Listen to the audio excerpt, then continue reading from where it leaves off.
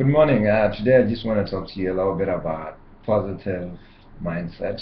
Um, it seems to be one topic that has basically just kind of come into prospect for me quite recently for this week. I think that we all deserve to have somebody who can kind of explain to us what positive mindset actually means. Now, for those that are meeting me for the first time, I am Mokiti Benedict Lekere. I am the managing director of a Francistown, Botswana-based company, which actually has interests in ICT, or what other people would actually define as information technologies, or with a specific focus into the educational sector. This meaning that I work together with schools, I work together with colleges, I work together with the community, I work with a myriad number of people to actually realize this vision that I have.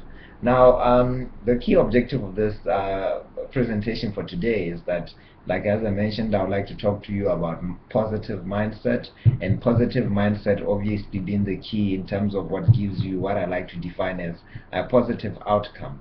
Now, friends, I am going to share with you today a story of an old friend, and also a current client that I have in my learning facility, or my digital computer lab here in Francistown.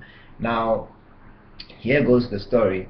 Just yesterday, I came face to face with one of my clients, whose name I'll not disclose at this point, who basically kind of just wanted to push very hard towards learning Setswana. And as I walked into her session together with my Setswana expert teacher, I actually realized that she was really literally going beyond what her mind could take at that point. And I sat down with her and I asked her this question, and I said to her, well, there is no quick fix in education, and what you are currently engaged in is a process of learning, and this process of learning is important for you to let your mindset be in a state that requires it to actually acquire what is being shared with you. And she was actually amazed at this, because for the first time, she actually found that she had actually been in other learning scenarios which required her to actually have a positive mindset.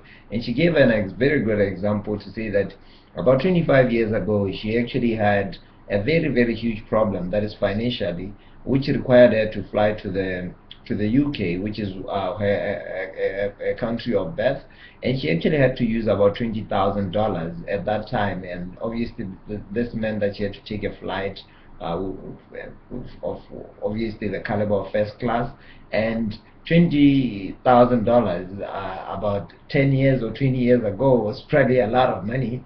And she did that together with her daughter, each paying 20,000 to go and see her father, who was on a deathbed. And I can confidently tell you that she did inform me that when she did arrive in Ireland, she actually found the father was well fit. It was just a chaotic panic that I'd say for people who wanted her to just basically travel, but that had actually drained her financially. And out of this, what she says to me is very important to learn, is that when she returned back to Botswana, she was literally broke, and I mean literally without any source of finance, any source of money which could assist her to actually leverage or live the life that she used to live at that point. But she had to actually make a decision, and that decision is what points to what I'm going to define as positive mindset. She actually set a goal for herself. She said, you know what, I've got a degree in entrepreneurship, I've specialized in commerce, but here I am. Why don't I actually do something that would actually leverage me to make that money as quick as I can? Now, what she did tell me is that she actually went ahead to attend one of the schools in Botswana, which obviously were branched out or agency of these schools that are based in the UK. And she went on to accredit to be a certified accountant.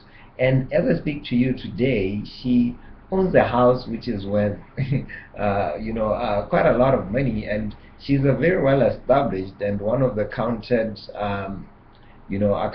chartered accountants who have done works for the likes of the late Mr. Kalemang, who was a prominent lawyer in Botswana and around the area of Francistown. And she informs me of of her struggle along, and how she was able to achieve all of this within a very short span of time, particularly with no support level, actually sitting and doing the learning in her own house, and also supporting the daughter, supporting the husband, and actually, and she said to me, "Beggar, I was able to actually do this within a span of about 2 years." So right now, please don't give up on me and think that I won't be able to learn Setswana in a period of 1 year. And I said, yeah, well, 1 year is a bit too long. We will give you the best of what we can. And what I liked about this chat that I had with this lady is because she actually was aligning herself to what I wanted, or what it is that I see as what actually gives you results as an individual, particularly if you have set a goal for yourself. So sometimes we all have individual goals, but what is very important is to make sure that as we set these goals, or as we take our mind into a position of wanting something, our mind should always be positive. This means that if you put your mind in a state that is positive, what ultimately comes is positive result. It is not a matter of luck. It is not a matter of success having waited all that time to actually come. It's a matter of actually knowing that when you initially start something, you have the positive mindset to know that you're going to get a positive result, right? So for this morning, for those that are very much interested to share this video, is to know that what is important is to position yourself early in the morning, to shape your mind into coming into a position of what I've defined as a positive mindset.